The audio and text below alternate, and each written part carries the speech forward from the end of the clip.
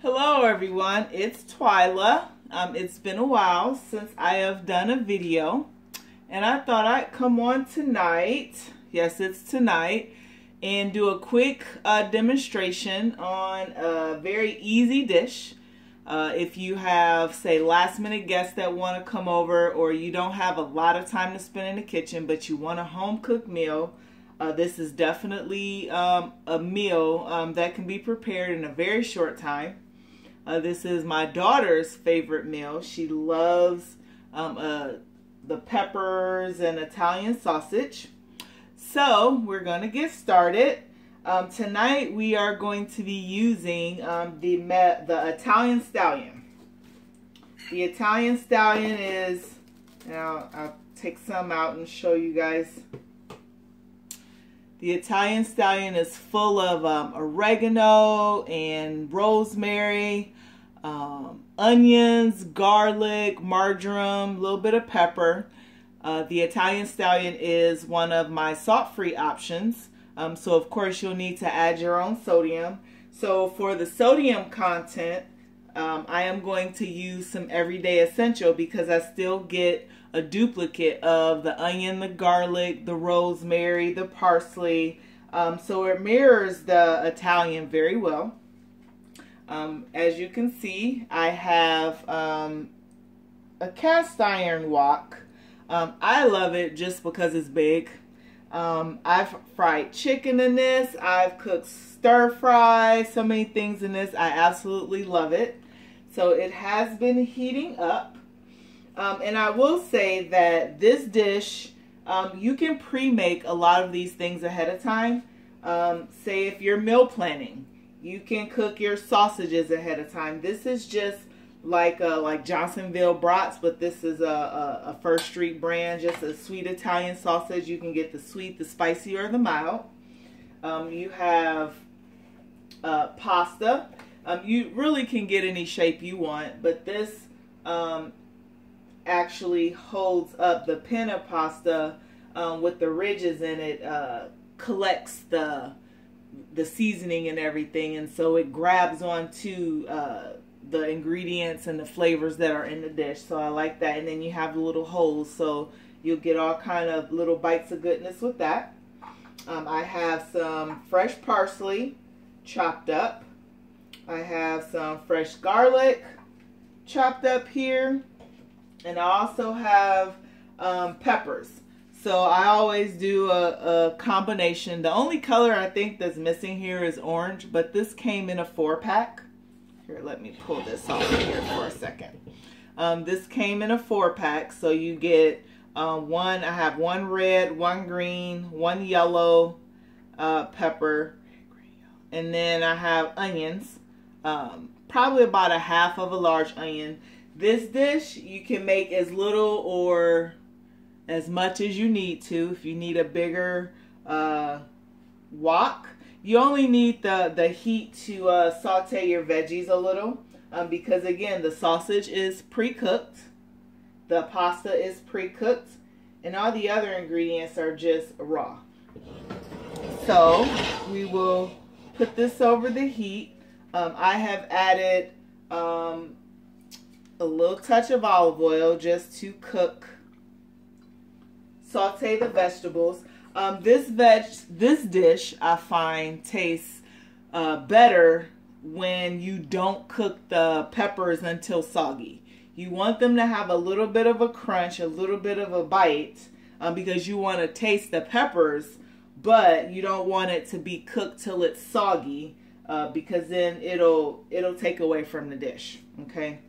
You can also use little mini peppers that come in like a little bag.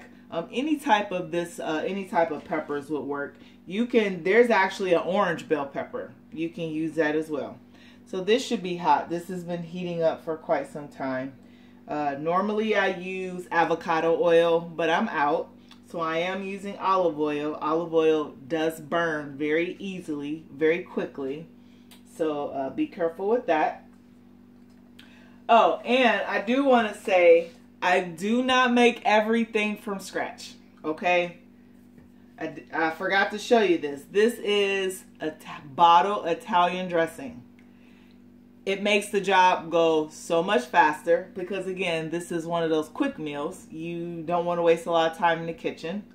But with the Italian Stallion, a little bit of every day, some vinegar and some olive oil, apple cider vinegar to be exact, and some olive oil, you can make your own Italian dressing, but this is a quick meal. So we're just gonna go ahead and take a little shortcut.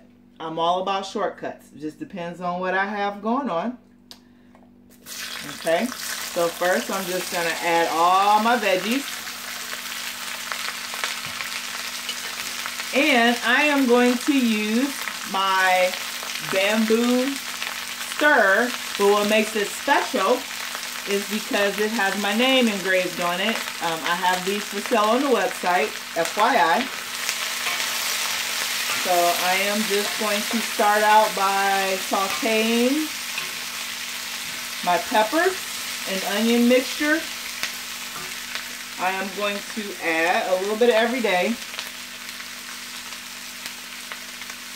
And you don't want to add too much because the Italian seasoning, because it's coming out of a bottle, it does have sodium in it. So you just want to be careful. And you can always add more at the end to taste. Because once you add your pasta, the pasta will soak up some of the sodium. So you may need to add that for a little more flavor. And I'm also going to add just a touch of Italian seasoning, and I say just a touch because of the garlic that's in there. Garlic burns really easy, so as you see, I don't even have my garlic in here yet.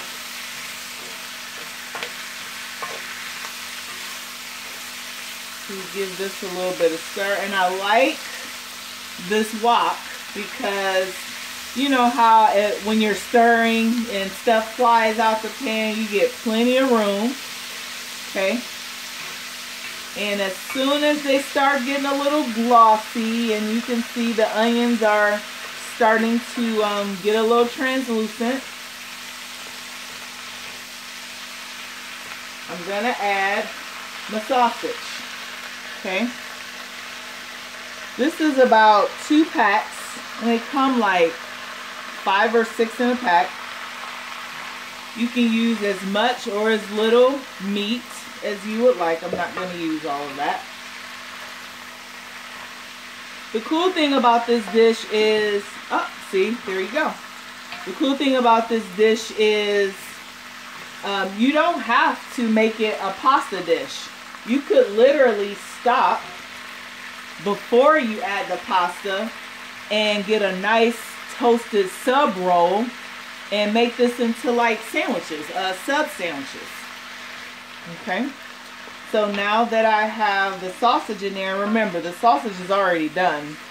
You're really just warming everything up, making it hot. So this is actually something that you can pre-make everything, and then you could literally take this, whip it up, the finishing steps 10 minutes before everybody sits down at the table, and it'll be piping hot. Next, I'm going to go ahead and add my garlic. Because again, like I said, garlic burns really fast. So we add that a little bit later in the process. Give that a little bit of a stir.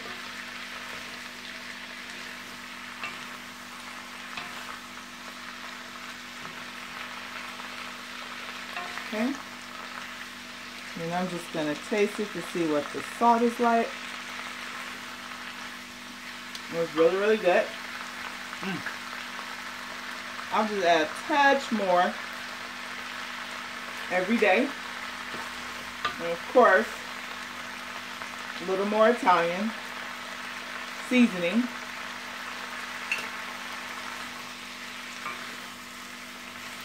Now would be the perfect time to go ahead and add some fresh parsley. And you can save some for the end. Herbs and spices, they taste different at different times that you add them in the cooking process. So when you add something in the beginning, you'll get flavor, of course, but then you can layer your flavors by halfway through the process, maybe adding a little bit more. That definitely will give, because food changes, the taste of it changes as the food itself changes in the cooking process. Okay. All right. So literally, at this point in the game, this will make a good sandwich, a good Italian sausage sandwich. Toast you a bun. Like you want a bun that won't get soggy. So like a French baguette, bolillos are really a little dense on the outside, soft on the inside. That would work too. This probably would even be good on like a pretzel bun. Okay.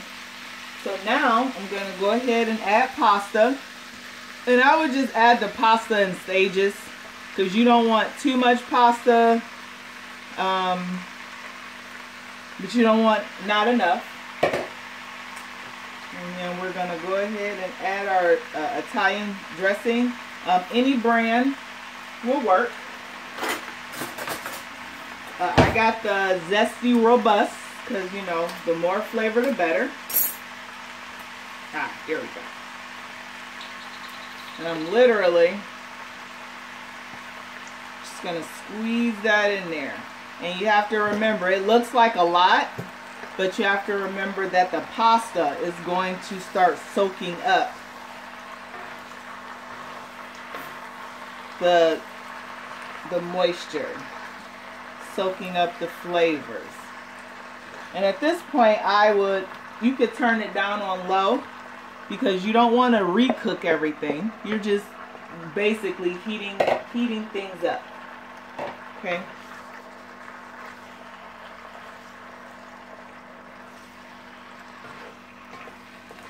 And depending on the amount of pasta you put in, if it like starts to dry out, you just add a little bit more Italian dressing. Doesn't that look good?